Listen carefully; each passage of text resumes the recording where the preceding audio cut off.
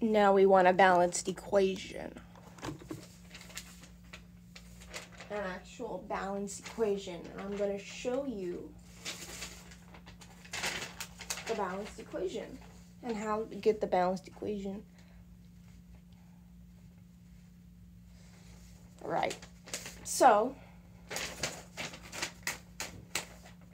we have the equation. For the balanced equation that we're going to be talking about, it's going to look like CA, CL subscript of 2 plus H2O, little arrow, product. This is the product, right? Right. CAO. Stop messing up. Stop messing up, girlie. CAO plus 2.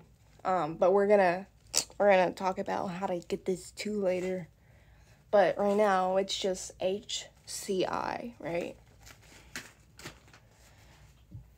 And here, this is where I performed. How did I get that 1 to a 2? So here's how we balance the equation CaCl with the subscript.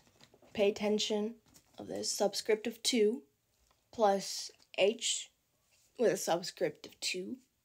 O with the product of CaO plus HCl. Did I say HCI? If I did, I'm so sorry. Just scrap that. So Ca obviously has 1 on this side of the equation. Cl has 2. That's where the subscript comes from in. And same with H. O has 1. But over here, Ca has 1. Cl also has 1, not a 2. Same with hydrogen, H, and oxygen, 1.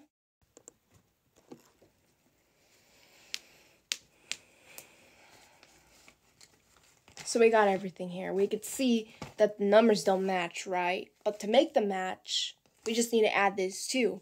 Why do we add this 2? 2 times 1, 2. That makes hydrogen 2. 2 times 1, Cl. Basically, 2 times 1 for Cl also makes 2. So we could change these 2 to a 2. Cl and CH. So that's how you get the balanced equation. But you may be asking, how'd you get the CaO plus HCl? Well, that's where double replacement comes in. So the formula for, now you might need to write this down for my audience, my fake audience. You'll need to write down AX plus BZ with the product, the arrow, AZ plus BX, right? Now for a double replacement, the positives go first. And we have to take A, so take the A and bump out B. It looks like Ca, so you should have Ca now. Next, B will jump over and be with X. Now after that, we will end up with AZ plus BX.